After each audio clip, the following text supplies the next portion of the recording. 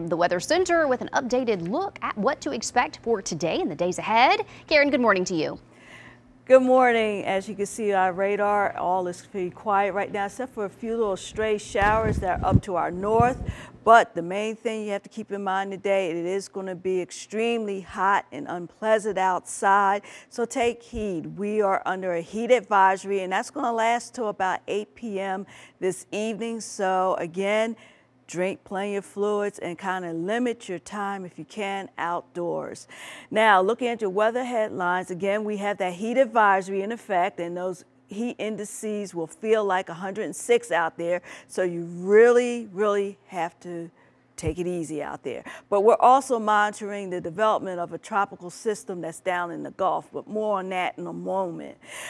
Greenwood, good morning to you. You're 75 degrees and all is calm out there. Humidity is 96% and that dew point is at 74 degrees. That's why it feels so heavy and sticky outside. Greenville, good morning to you. 75, calm winds as well. Humidity at 94% and again, you're at 73 degrees for your dew point. As we widen out the view currently, 75 in Vicksburg, 75 in Monticello, and 77 in Clarksdale.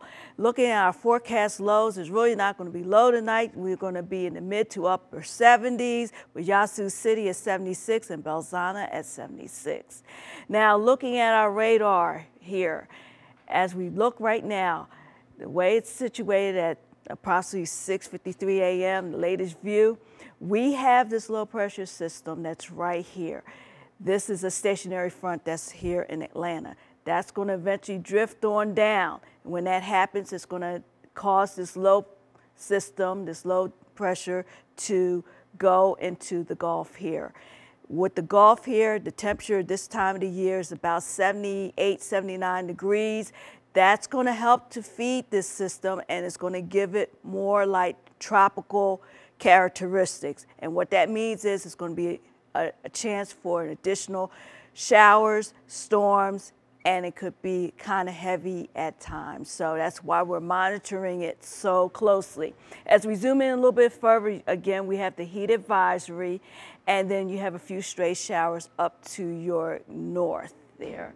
And as we advance a little bit further here, there's another line that will be here toward the weekend, but the main thing is we're keeping an eye out for that L right there, that low pressure system, and that could cause us to get a lot more showers later on in the week. As we widen out the view, again, you can see these are the watches and warnings that are posted, and we have some heavier storms that are in the central United States.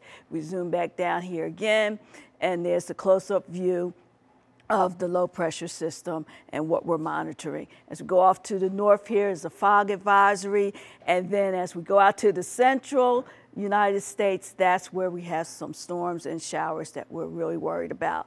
Possibility of showers later in the week. And there's your pool forecast. Again, you want to kind of limit your time. Looking at that forecast, we have the heat advisory, 96. Tonight, mostly clear and steamy. And then that 7-day forecast, we have plenty of opportunities for showers and storms. Candy?